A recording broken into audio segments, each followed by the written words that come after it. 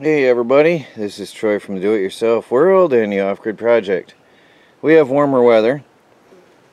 We have everything outside. My starters, my herb bed, never did a thing. They sprouted and never grew. It's got to be the coconut. I did put fertilizer in here, but I think it was too late. Melanie's plants are starting to do better. So hopefully we're learning here. In this harsh environment where we live. It's a very harsh environment, so we have to take them in at night and put them out in the day. It just gets too cold at night still. Now there's a sight, guys. You know what that is. Why does this always look zoomed? This camera has a horrible range of view. Got them really cheap, treated lumber. So that is going to be for our fence, finally. I got some fruit trees on sale, and there's actually peaches growing on this one, on the peach trees. The apples have a lot of blossoms, but they got ripped up bad on in the trailer on the way here. That's not my trailer. But there's some new blossoms, so I think... Oh, it's windy.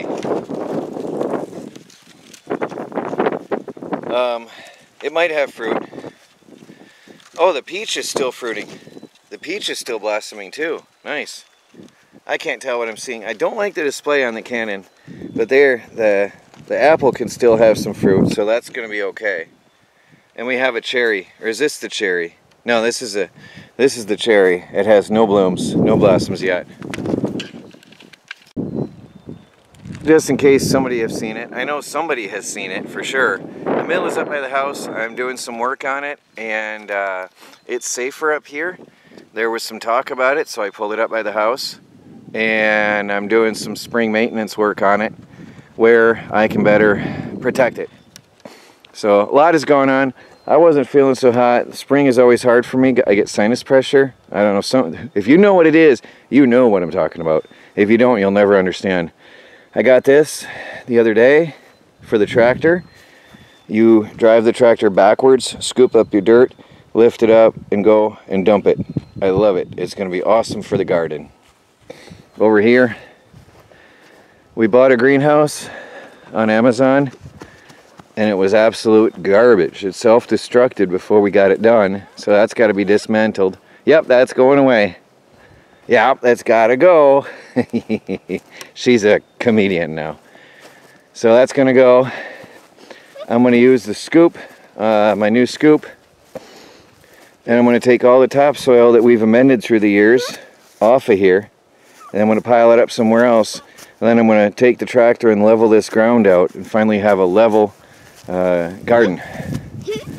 Now we got some soil here. It's been a while since I've recorded anything, but it's also been a while since I was out. I'm working, just got to take it slow. I've been mulching, using our mulch pile. Over here, Melanie, your topsoil, give that to your mom please. Take that bag. Your topsoil bags are flying away from you.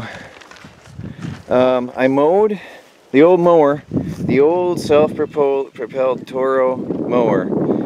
I primered it a few times, gave it a pull, and it ran. I love this thing. So I'm mowing around some beds. I think I'm going to run out of time here. It's going to rain on me. This was our first year here. I brought in, boy, this camera looks zoomed in all the time. There's nothing I can do. I brought in 21 pickup truckloads of aged composted leaf and soil stuff, and this is all that was left. And strawberries grew in it, so we left it, and then we planted some more, and then raspberries grew up all the way around the thing, so it must have been some raspberries in it. There's two different kinds of berries here. And last year this was a wild mess. That was a sand pile from a couple years ago, which turned into a wild strawberry patch. I'm not going to disturb it. it grows, and they're amazing. Wild strawberries are super sweet. So I just mowed this all the way around, and I moved out. I dug out some raspberries that had grown where I was going to put a pathway, and I'm going to transplant them. But I mowed around, so now we can access these all the way around this little berry patch. Last year we couldn't get back here. It was too dense and there were ticks everywhere. And then I just mowed here around my other berry bed. So I can't see my display. The Canon is good quality, but I can't see the display. Are you helping me? Or are you helping your mom? Or you're helping yourself? Uh-huh. She wants to be in the video. So, oh, by the way, it's warmer weather. Everybody's out.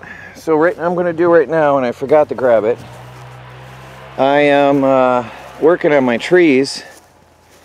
The animals have eaten off the deer got to this one, and I'm really frustrated because that's the only thing that grew last year. This whole tree died, and that was all that grew is from the base. Yes, Michelle, that's it. And Michelle and I, she did help. We put protective mesh around these trees. This one is alive, and that one is one I saved. I still can't see where I'm pointing. That one is one we saved from one of the trees up there that grew on its own. And in here we did the same. You can see that sadly the rabbit has been having his way with it, and I'm very frustrated. And this is recent, very recent. It's very, very annoying. It is alive, it is going to grow, but it lost a lot of meat here on top, and that's annoying. So here he cut one, here. I mean, really annihilated it. So I'm going to keep her protected now, and we stake that in. Now I've got some more of these in my fencing we're going to put up this spring. I've got some more of these. I'm going to open them up and take two to make one, because over here I want to protect this one. This one is coming back. Finally, the tree itself died from a deep freeze a few years back. But what's coming up, and of course the animals are mowing it down. I'm really upset. They're mowing down on it. So I'm going to protect this, what's alive. What's coming back is from the rootstock and survived this past winter, and I'm guessing it's going to be more hardy than the tree that was up here, which is now going to be nothing but compost. I'm leaving it for now though, just to mark the tree very well, and I just don't have the heart to cut it down. It's not really shading anything, so that's fine. Anyway, I'm going to protect that with this wire mesh. We are recording, just so you know.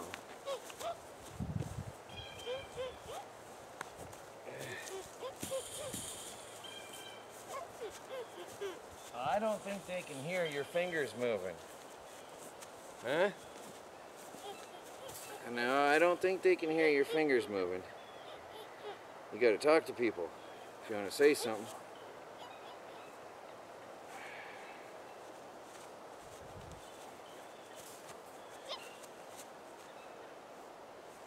So these I got for free.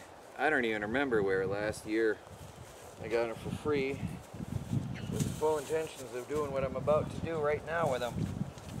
I'm going to double them up and turn two into one. And then, let me see.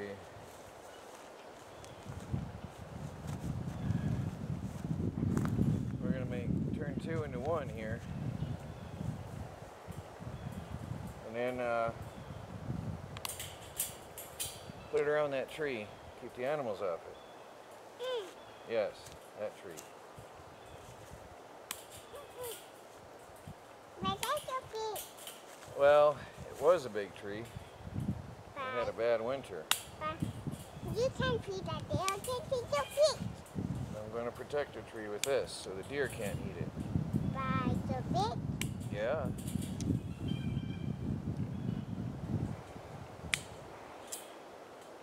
So anyway, spring is always hard on me, and I was hurt.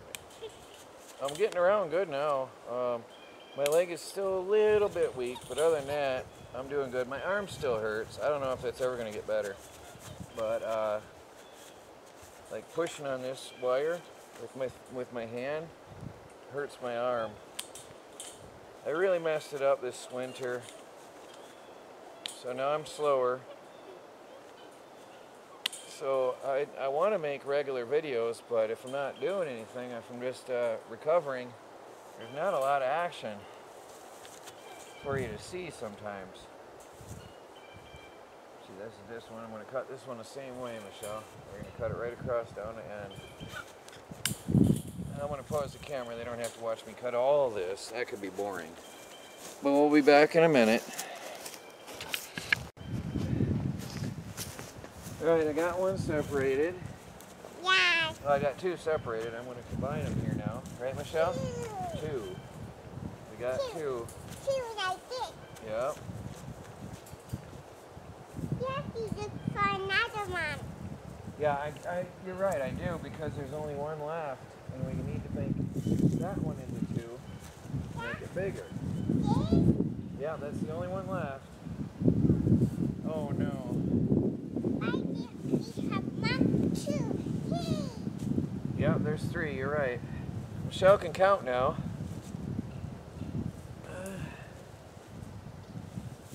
Yeah, this is going to work when I'm done.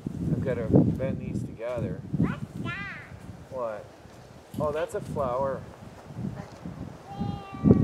I just have a big. I'm recording. Oh, What's up? Anything private? no. I'm just going to follow Michelle to go inside. Oh, okay. Well, it's going to rain in a minute anyway. I'm on borrowed time. I'm going to protect the tree because the deer are munching on them. Making snacks out of my trees.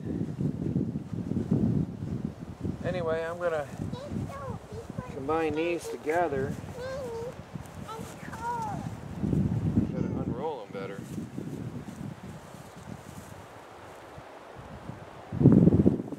They're going to make a good single tree protector.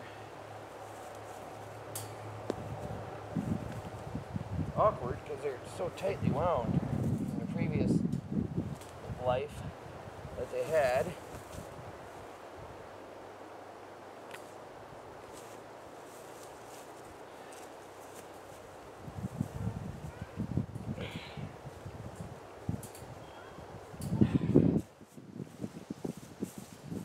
When I get it done, I'll rewind it, or I'll rebend it in a circle again better.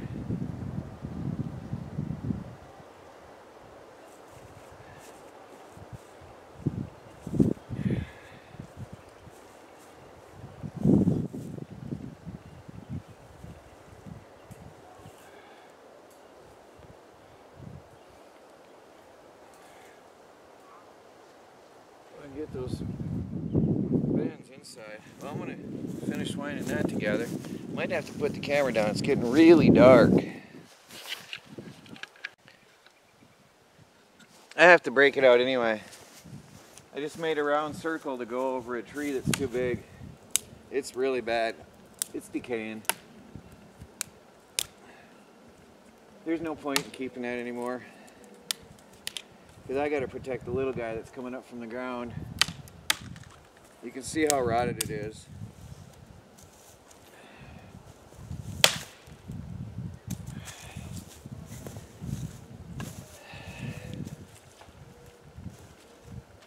That'll be fertilizer for another grow bed later. That's fine.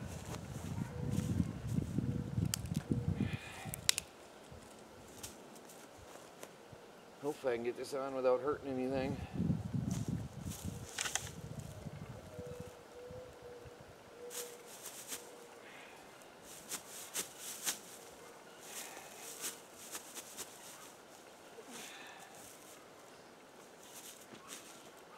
Protect the little guy.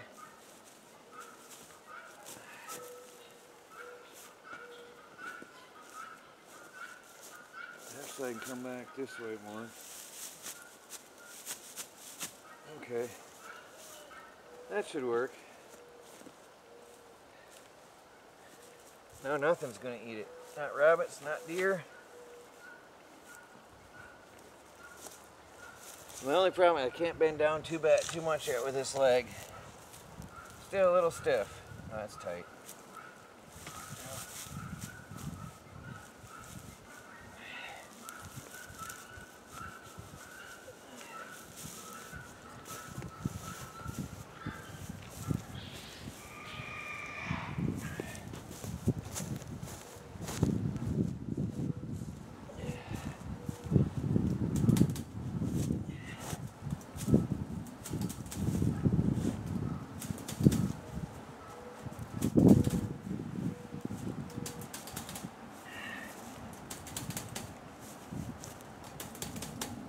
Just to pound it in some. Now, that one's ready. Yeah, that'll stop the deer. Originally I had electric fence wires running square all the way around, but then the deer learned they could jump around it, the fence, and they still got to it. And then the rabbits just don't care. They were going under it. I can't have that. I want to keep my food for me. Here the deer did extensive damage to my poor little tree. Ate off all the limbs. It's so sickening. It's just, I don't have a chance out here. If it's not the weather, it's the animals. It's brutal out here. Trying to nurse these trees to life and keep them. The freeze killed the whole top again. And all I've got is that little branch left, and it was growing beautifully, but the deer ate everything off, and now it's got to start over again. It's so sickening. So I'm going to put up another ring. I found a bale of wire, also from that place where I got for free. I want to put another ring up here. I straightened it out pretty much, and that's going to be another one.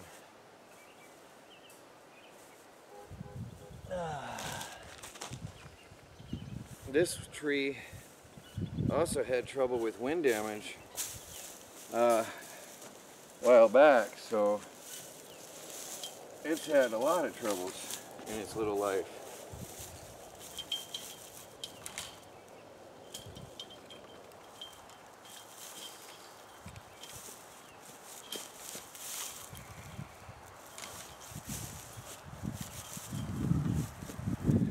Do what I can to save the little guy.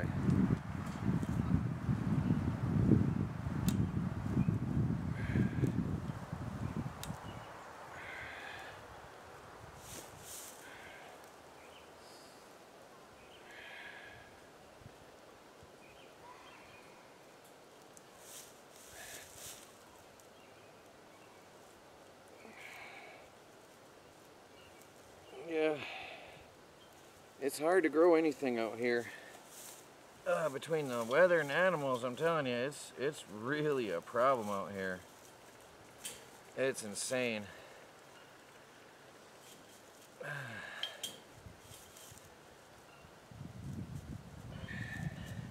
The winters are harsh here. We're between zone 4 and zone 5, and sometimes I'm thinking it's zone nothing is going to grow here.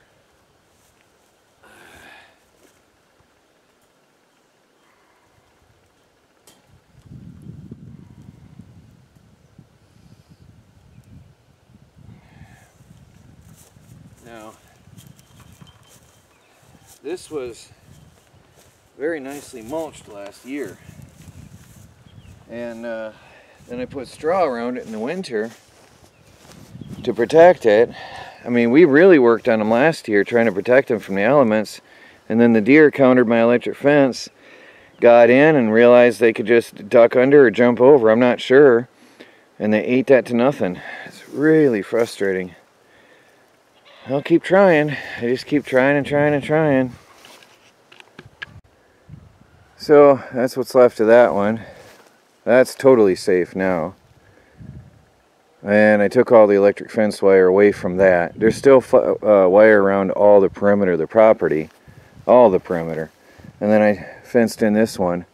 This one, I don't know what's left. I think just the little stem on the bottom, which the deer ate off entirely. I am so upset.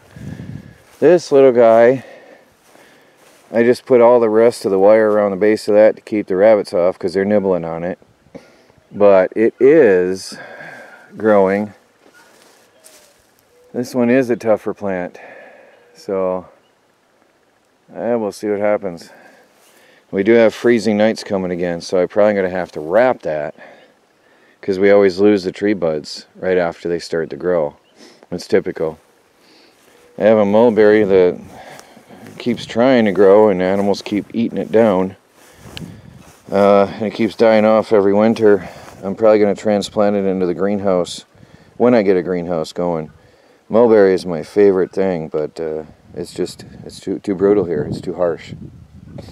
So I have an herb bed here where stakes all through where I planted herbs. Some survived, some didn't. I'm going to heavily mulch this ground because a lot of unwanted stuff grows here, and I don't want that anymore. I want to heavily mulch this, and then maybe have a pathway down the middle or something, or stepping stones or something, I don't know. But I don't want the nature to take over. It's hard. Nature grows no matter what. Everything I plant dies if you look at it wrong. It's really weird out here. It's harsh.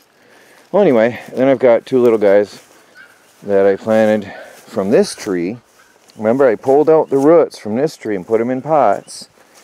And they're alive. Ooh, that one's just tempting nature by pushing outside the fence. Come on, little guy. Don't do that. Don't push outside the fence. I'm sorry, the camera is terrible. I can't see my display on this camera. So that one's just tempting the rabbits by pushing outside. Let me see if I can get this higher.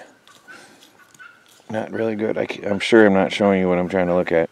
Well, anyway, that one's growing. It's got nicely. This is actually fully budding out.